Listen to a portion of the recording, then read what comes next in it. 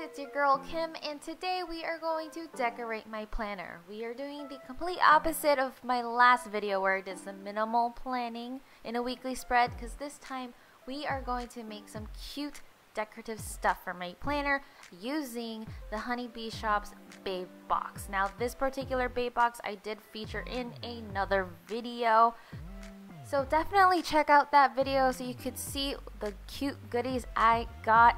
This was an amazing collab of the HoneyB Shop and Bare Necessities Sticker Co. Can't wait to put it all together in my planner. So the first thing I did was pull out one of my dashboards to use as a guideline. I believe in measuring once. Next, I grabbed all the papers that I'll be using. I basically used almost all the papers from the January 2021 Babe Box. Ugh, these designs are so cute. Totally fits my aesthetic.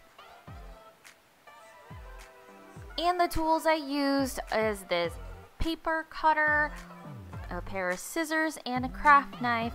Also, I used a special hole puncher. This is my rapesco hole puncher to use for my pocket rings pages. I like how there's different sizes, but you can use a basic hole puncher to individually punch the holes as well.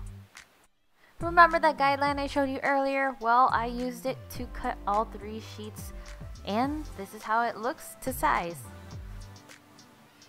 I looked through the sticker book and grabbed that particular sticker and put it on this sheet. Looking so cute so far, and now I'm going to hole punch it with my handy dandy hole puncher. I had leftover holographic vinyl from a previous craft I've done, so I made a sticker of my name.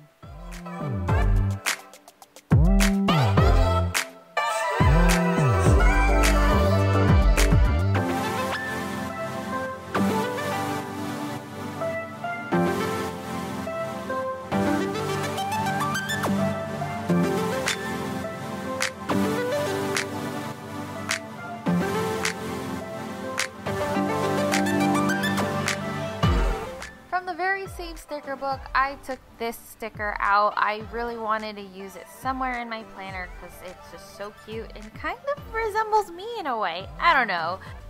I found some scrap white cardstock and I wanted to make a Polaroid, so I adhered the sticker onto the white paper, and now you get to see me trim it.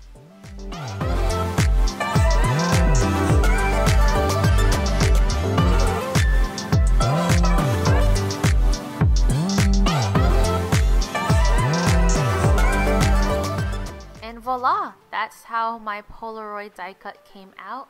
So now I want to choose a cute paper clip to go with it. I chose the gold one because it would stand out some more, but I felt like the background's a little busy. So let's change the paper. Ah, that's more like it. I like that better. Here I wanted to add more pizzazz, so I added washi tape. Both tapes are from the HoneyB Shop. I think everything I used here is from the HoneyB Shop.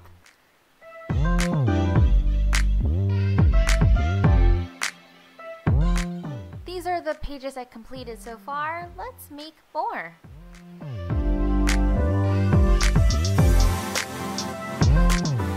So as you see with this next one, I kept it very simple. I just put my business card in the middle, and I'm just gonna affix it with washi tape.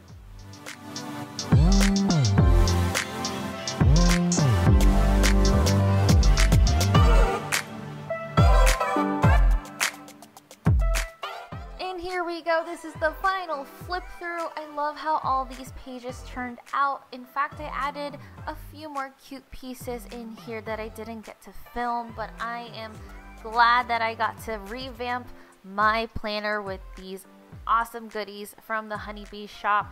So if you like watching this kind of stuff, please subscribe to my channel if you haven't done so already.